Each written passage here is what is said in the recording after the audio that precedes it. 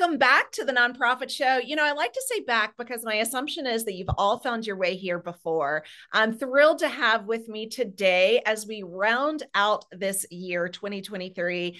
We are finishing it with a bang. I've got some amazing rock stars that I get the chance to talk to. So today we have Bobby Ehlert joining us. He is benefit auctioneer specialist at Call to Auction, going once, going twice, talking to us about the trends in nonprofit auctions. So excited to have you with us. Julia is taking a much needed and deserved rest. So enjoy the rest of your year, Julia. Thanks for letting me, I'm Jarrett Ransom, be here each day to join our guest as we wrap up this year. Again, want to say thank you to our amazing sponsors that keep growing and giving, and so grateful to have them here. Thank you to our friends over at Bloomerang, American Nonprofit Academy, Nonprofit Thought Leader, Fundraising Academy at National University, 180 Management Group, Your Part-Time Controller, Staffing Boutique, JMT Consulting, Nonprofit Nerd, as well as Nonprofit Tech Talk. Please check out these companies. I like to remind all of you that their mission is your mission, and they're here to help you do more good. So they've also helped us to produce nearly 1,000 episodes. And I think our guest today, Bobby, you were with us in probably one of the very beginning. Mm-hmm. So you can find all of these episodes on streaming broadcast, podcast, and you can, of course, download that app. So yes, you are not new to us. And in fact, you and I, and probably Julia, go decades back because we get to experience our amazing community together. But Bobby, tell us a little bit about yourself and what is a benefit auctioneer? What are you doing? I mean, you are up to a lot of big things at Call to Auction. Tell us a little bit. Yeah, well, Jared, thank you so much for having me on. Julia, we miss you. I wish you were here that we could give you the biggest hug in the world. But yeah, we want to say Happy New Year to all of our nonprofit friends that are out there. And what a year it's been, 2023. It's been great to be in the fundraising realm, especially the fundraising event realm. And that's kind of the space that I find myself in, helping nonprofits across the country have great galas and events and golf tournaments and whatever event that they have to raise more money and raise more awareness and really help those donors fall in love with the organizations that they have. So it's fun to be in that benefit auction or event strategist role to help design these events and help to create these events. And then as the MC auctioneer fundraiser live in person, is a great honor to be that too, and get to be a life of the party, which is a fun place. And also have a great team that works with me at Call to Auction, and we can pretty much serve any nonprofit with any size budget anywhere in the nation now. It's pretty neat. That is so neat. And I really love the benefit side of it because I remember when you and I met, many, many moons ago, and Many it moons. really was, well, what is a benefit auctioneer and how are they different from an auctioneer? Right. In general, would you be willing briefly, because I know we've got some key talking points, to Yep. share with our audience why it's so important to work with a benefit auctioneer? Right. Well, there's three types of auctioneers. The first type is the free auctioneer. We're not going to talk about them because you shouldn't be using them if you're raising money. Then you have the second type of auctioneer, which is like a commercial auctioneer, someone that is selling assets, real estate. I mean, the finest property in the world is sold by auction. I mean, you got automobiles and art and you got real estate and airplanes and so much more is sold in, it's transactional is really what it is. It's a commercial business to business to end user space in that. And then you have a benefit auctioneer or a fundraising auctioneer specialist, which focuses on nonprofit events. Now, there are some auctioneers that can kind of flip flop. They can do both. That was the world I was in for 20 years. I was an auto auctioneer, actually a world champion auto auctioneer. And that's while I was making my living. And then one day the light switch went off and I was like, wait a minute, there's bigger things at play and that I can use my superpowers for. And I want to make an impact in the world. And I found the nonprofit auctioneer space and dove in with both feet. And I'm like, this is it. This is where I need to be. And I know that you took a similar jump one day and said, I'm going full, to help all the nonprofits out there. And it's been great to be in that space because again, the difference between a commercial auctioneer and a fundraising auctioneers understand the process of a fundraising event. They're not just up there to get, talk fast.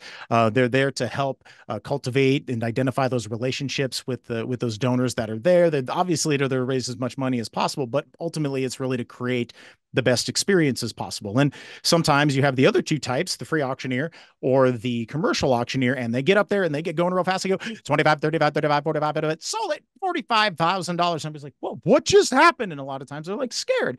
Whereas a benefit auctioneer is a bit more like, I'm bid 25,000. I'm going to give $30,000 for this great cause. Let's go 35, 40, 50, sold 50,000. A bit more of an entertainer, or some of our friends call it auctiontainment.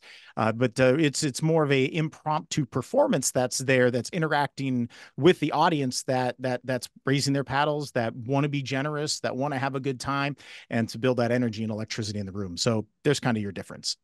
Well, thank you for that, because I always love seeing you do your work. I've got to see, several other of our colleagues. It's Yeah. always inspiring. Yep. So let's talk about, I want to say this elephant has been in the room for quite some time, COVID, right? How Yeah. has COVID, the pandemic, yeah, how has this changed our nonprofit auctions? What are these changes that you're seeing? Are they staying? Are they permanent? Are they leaving? I mean, what are you seeing right now in this space? Well, there's definitely a trend going on in the donor space. Now, donors are becoming, with everything, they're becoming more strategic and more selective with the dollars that they're spending. They're being more selective in, the investments that they're making and the automobiles that they're buying and the homes that they're buying. Whereas pre-pandemic, it was a bit more like, yeah, let's just do everything and go to all the events and everything. And now they're being more selective with their time. They're very much more selective with their attention. Also, their, what nonprofits really speak true to them. Whereas, pre-pandemic, some people would be like, okay, let's go to 20 nonprofit galas and we're going to go and we're going to give them all, $500 or $1,000. And now there's donors that are like, you know what, we're only going to go to 5 galas this year, but we're going to give bigger at these galas because we trust this organization for us to invest our dollars in. We trust and we know that they're going to be doing good things with that money. So they're, again, being more specific and more selective to the nonprofits they're choosing to partner with. But then they're also being very selective and choosy about which events they're attending. Now, if they went to an event pre-COVID, they're probably going to come back, give it one shot. But if it hasn't been good in the last 3 years, they're probably not going back, because there are way better events that are out there. The donors are raising their expectations. They're raising their hopes. They're raising their dreams. They want to have a great time. They want to feel really, really inspired. They want to feel really good and have that lump in their throat and that warmth in their heart when they're leaving. And if nonprofits aren't delivering that and are not providing that, that donor is not coming back next year. But for the ones that are really knocking it out of the park and creating a great program, creating a great storytelling opportunity, and then also a great fundraising opportunity that's smooth, that's fast, that's fun, that's energetic and inspiring, those donors are going to come back and they're going to invest more and more in the future. So that's the biggest change that I've seen. That's really interesting, Bobby. And I have not only witnessed it for myself, but, really seen that in our community as well, where I feel like there's fewer galas, tomatoes, right? Like taking place and being, Mm-hmm. like we're being a little bit more intentional about what events we are creating. Yeah. What is that online space? I'm curious, right? And I see the galas are still being produced in this hybrid situation, Yep. but what about the auction side of that? Is that successful to have that hybrid? Well, it depends on the organization. And I hate to use the D word, depends, because every organization is situation is completely different. But there are national organizations that are trying to bring in individuals from multiple states or even multiple countries. And in that space, they're seeing a lot of success with the virtual or Sure. hybrid style of events. And then there's those that are very localized in, specific, like locales like Phoenix, that you have to have an in-person event. And sometimes they will stream it, live stream, out into the world. With all the now mobile bidding or mobile giving technologies that are out there, they do have an opportunity for people that aren't at the gala to make bids or make gifts and whatnot. So the technology's there. but the donors, do they want to interact with that? I mean, I think what's happened now post COVID is that everybody has been zoomed out like crazy. And they're like, okay, if I don't have to go on a Zoom meeting on my off time because I'm on it all the time at work now, Right. that I really want to go and I want to see people. I want to feel people. I want to be in that electric energy space that is a gala. And that's what we're seeing craving. And there's so many, again, events, like you say, the ones that were just okay or mediocre definitely are going away. But there are some galas that continue to grow by leaps and bounds because they see that focus. They're like, okay, this is where we're going, and this is what the donors want. We're going to give them Right. exactly that. Well, and that innovation. And I think we're seeing some innovation on those items that are being, offered. So what are Yeah. the donors interested in? What are you seeing some bidding, popularity bidding happening? Well, what donors are really wanting and what we're seeing in this marketplace or industry is these unique experiences. Now, the best-selling auction items that I've seen are in like locally sourced chefs, restaurants, sommeliers, vintners, anybody that's in that like high class food and wine, kind of that gourmet meal stuff. That a organization has a partnership with someone like that, and they can create that experience where a bidder, an auction winner, gets to bring, 8, 10, 12, 15 of their friends. And then they have this thing, whether it's, whether they're, barbecuing steaks under the stars, out in the desert, or if they're having a hot air balloon brunch, hot air balloon brings them into this beautiful brunch space, or they're doing a wine bourbon tasting with this gourmet food from this, Food Network chef or something like that. Like that's going, like people love that. They're like, okay, those are selling like hotcakes. And then exclusive travel opportunities where someone couldn't just book the thing on the internet is really what it is. Now, maybe the organization knows someone that has like a ski condo in Park City. Maybe we know somebody like that, or they have a place in Napa, or they have special access to something in Southern California, and there's maybe a meet and greet that goes on with a celebrity or an entrepreneur or something like that. Like here in New York City, we love to have these lunch dates with different celebrities or kind of high powered business people. Those always sell really well, but it's what I call inobtainium, and if people can have an opportunity to buy something they can't buy anywhere else, that's a great auction item. Yeah. It's so interesting. And I do think it comes back to knowing your audience. I was at an event probably in October, so not that long ago, still Q4. Goat yoga was a hit, Bobby. Like, and not to say that that was a very expensive item, but the Oh, popularity of the bidding for that experience, because it was yeah. a private opportunity, that as well as some sound healing bowls, like Yeah. this person would coming to your home and you could create this experience for yourself, and like I think it was like six other girlfriends Oh, or cool. whoever. So these experiences that you're talking about, and Yep. I love that you're saying like really that locally sourced. So what's Yeah. happening in your community that maybe the general Yeah. public don't have access to? Yeah. And it's looking within your donorship, looking within your leadership, who knows who that can Yeah. identify these unique opportunities. And it could be something as simple as like goat yoga. We're seeing Botox parties like crazy, champagne and Interesting. Botox. Yeah, Yeah. bubbles and Botox. I don't know, but it's like I mean, it works in some sectors. It works in Scottsdale really well.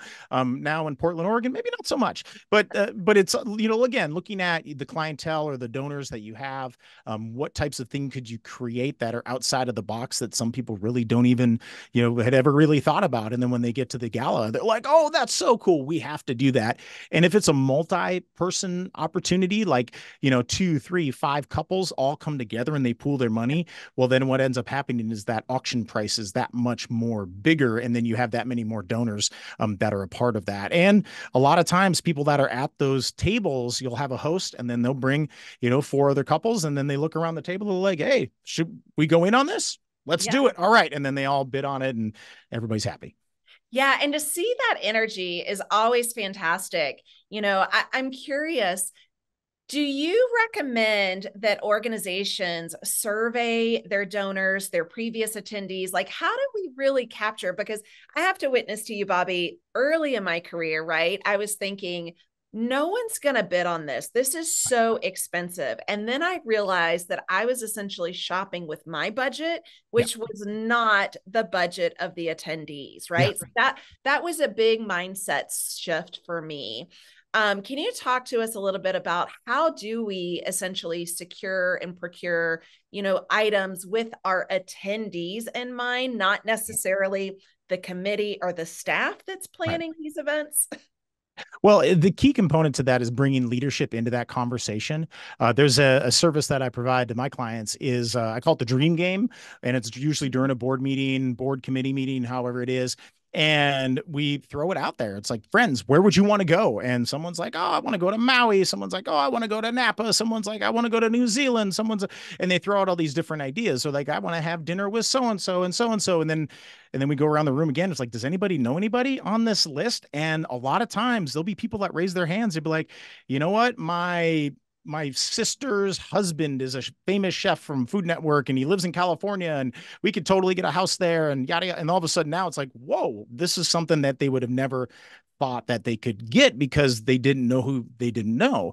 And then on the other side of that is then we go around the room and say, is this something that you would be interested in? And if the answer is like crickets, like then okay, that doesn't belong in the auction. But if everybody's like, oh, that's a great, I would totally give money for that, then that's your win. And then another piece of advice I give is especially for those that are in the paid admin positions or staff positions, and they're in charge of the organizing of the items in the event, is not to judge your donors' wallets. Again, because we have different financial biases and kind of experiences with money and whatnot, and a lot of times that gets brought into the conversation, like, oh, they would never buy that for $10,000, and all of a sudden now you put that item in there and it sells for $25,000, just Two of because. them, right? Yeah, Like, they sell it twice. Yeah, and you're like, wow, I had no idea that our donors had this much money, and yeah. you don't know until you ask. And I think that's coming up to our next question. It absolutely is. And I was just queuing that up. So, really looking at this from the impact of the Mm-hmm. paddle raises Oh yeah. and current strategies, and curious what you're seeing of this. I know that you have a great footing in this space across the Yes. nation, as you shared earlier. Yes. So one thing I've noticed too, and I don't really want to take us off course, Bobby, for the 4 years we've been doing the nonprofit show, geography matters, right? Like really Mhm. knowing where is your event, who Yep. are the attendees. So what are you seeing? And I'm curious if you could speak, across the nation, of course, the Yeah. impact on these paddle raises and the current Right. strategies. What are you seeing in this space? Well, just like everything, it always starts in New York City and then it radiates out from Yeah. there. And what we're seeing here in New York City is that the attention span and the time investment that donors have is very, very small. And we're seeing a lot of Monday night, Tuesday night, Wednesday night events where in the city they will have a big gala, or it'll be like a cocktail party. It'll be heavy hors d'oeuvres, and it'll be more of a kind of networking mix and mingle time. And they'll have a very short program. Hey, this is what we are. This is who we are. This is what we do. This is the story that we're telling. They tell the story. They build up to what we call the golden goosebump moment. We make the ask. All right, who's in? 10,000, 5,000, 2,500, and creating that opportunity for everybody to give in an effective and efficient manner. And then as soon as that's done, oh, thank you so much. We've raised $2.3 million. Enjoy the rest of your night. And the program can be 15 to 25 minutes. It's a much more compacted thing. And I'm starting to see this more and more paddle raise only events moving across the nation. And like when I poll my colleagues that are fundraising auctioneers, they're starting to see that they're doing more paddle raise or philanthropic oriented events versus events that are more transactional with the silent auctions and the live auctions and the raffles and all the things where they're now really looking more into storytelling and that true event philanthropy. So it's definitely switching towards there now. This is a place where I really dove in with my partner, my wife, Erin, and we came together 5 years ago and we created a brand called Inspire Hearts Fundraising. And we're the only fundraising event firm in the nation that focuses on paddle raise only events. So we're starting to have that conversation with a lot of different organizations that are looking to change it up a bit, or they're looking to create more efficiencies, or they really, have got kind of distracted from what the whole point of having the gala is. And they're like, all right, let's bring it back. Let's bring this focus back. This is why we're here. We're here to raise money. We're here to identify more donors, and we're here to make sure everybody feels good when they leave. And we want to bring everybody in. And that inclusivity is really, really a big component of that. Yeah. I love that you mentioned and that you've seen it too. It kind of starts in New York and then it radiates from Yeah. there. We've certainly seen that here for the show. Yep. Our guest staffing boutique, they are right there in New York as well. They've brought a lot of the trends early on. Your part-time controller, similarly. Yep. I'm really curious about this paddle raise and having more of them throughout the year. My curveball question, Yep. I know you're ready for, Bobby. Are you seeing this more in that gala type setting, or are you seeing it in a more intimate, be it a private space in a restaurant or even a Mm-hmm. personal residence? Are you Yeah. seeing it happening in those situations as well? Yeah, all across the board. Like we've done paddle raises with 10 people, we've done Yeah. paddle raises with 10,000 people. And it's anytime that there is a gathering, of individuals that are coming together to try, they want to do something amazing as a group, as a community. And now the nonprofit, like they're spending all this time and energy to gather this group there. It's like, why not maximize the time that you're there? Many times, especially different private school or church organizations, they're like, our donors won't want to be public and giving. They don't want to raise their paddles. It's like, well, most of them do, and there's a few that don't, and that's okay. We have strategies that we can include them within this paddle raise and within this special appeal, whatever you want to call it. But yes, any event that has a gathering of individuals that really care about the cause and have a capacity to give, make the ask. I mean, it doesn't. I mean, you don't. What is the thing? It's like you get 0% of the 100 things you don't ask for. So you got to Right. ask, and you can ask big. And if you have someone that's an expert in the ask, they can help you set you up for success. Yeah. I think you're trying to paraphrase a Michael Jordan quote, right? Like Something like that. you Yeah, miss 100% of the shots you don't that's take. it. Thank you. It's yeah. Here we are mid Christmas, and whew, my brain's not working. Well, show us that mug because I just think that's adorable. I know There's the listeners can't see it, but is that a gnome, an yeah. elf? There's no place like Nome for the holidays. Oh, perfect. That Yeah, is, we have about 300 gnomes in our house, and Aaron loves gnomes, and they're everywhere. they're everywhere. That is so great. So, Bobby, I'm going to put you on the spot here, but we always like to ask the crystal ball questions, especially as we're so close to ending this calendar year, flipping the Mhm. calendar to next year. What are you predicting? Shine up that crystal ball. I know you and Aaron have a few there in the home, Yep. but what are you seeing for next year? You've already shared so many great, trends and best practices and kind of what's shining through. What is your big prediction for next year? Well, what we're already seeing is more highly produced events and highly, produced storytelling opportunities, where the event organizers, the fundraising strategists, as well as the production teams are really teaming up to design an experience that you really can't have anywhere else. And it's always about creating what I call that golden goosebump moment. And it's using light, it's using sound, it's using scripting, it's using different positioning in the room. It's using all of these different production elements. I mean, literally taking a cue right from Broadway and making that program more engaging, make it more interesting, and then making it just more inspiring. And when donors are more inspired, then they are, they're more inclined to give. And then you have to have that motivator that's there to help them to take action. And then instead of the donors and the guests that are in the room just being a passive observers, they're actually active participants within that experience that's happening. And the more participation that's going to happen in the room, the more fundraising that you're going to have. So it's really crafting and designing these fundraising experiences to be like very, very impactful, not only on the donors, but then for the nonprofits themselves. That's in my crystal ball.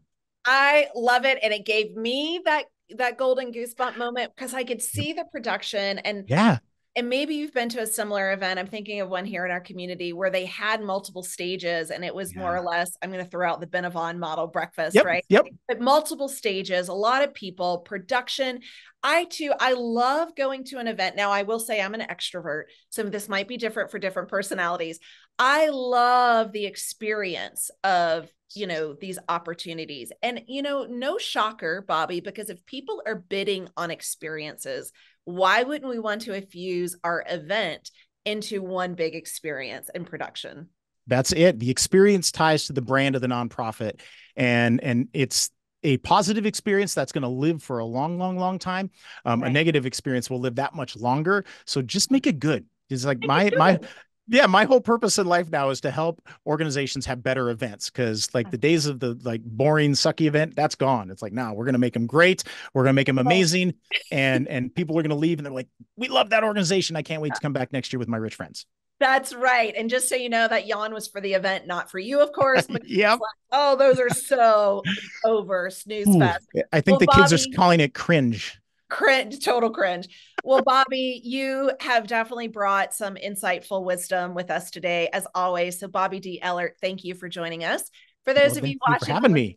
Yeah, absolutely. You've just heard from Bobby, benefit auctioneer at Call to Auction. Check him out, calltoauction.com. Up to some big stuff. So, Julia, I hope you're enjoying some time off. Maybe you're planning some experiences already for 2024. And I'm Jarrett Ransom. Always fun to be here.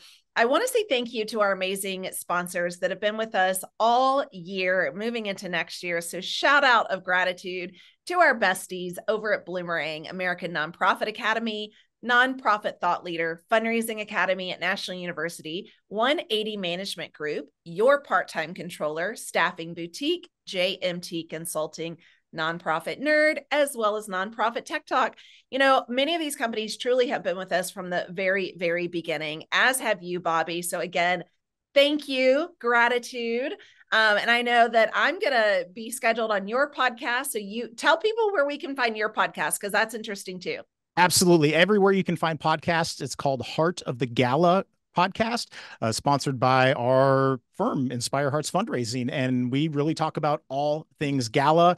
And it's people that are in the gala space, but then we're also bringing in experts from outside of the gala space, because the gala is really one night of 365 days of fundraising. And if we can leverage the event and make it awesome, then it's all of those other opportunities for revenue is huge. And having someone like yourself with so much experience and knowledge and be able to leverage those different elements there to make the event better and to set it up for a bigger success before, during, and beyond, that's what we're all about. So I'm obviously passionate about helping events be better. Absolutely. I'm ready for those in 2024. Well, All Bobby, right. again, thank you. I know you've got some family commitments, so enjoy your time with your family. For all of you that have joined us today, as we end every episode, we want to remind you to stay well so you can do well. We'll see you back here tomorrow. Thanks, Bobby.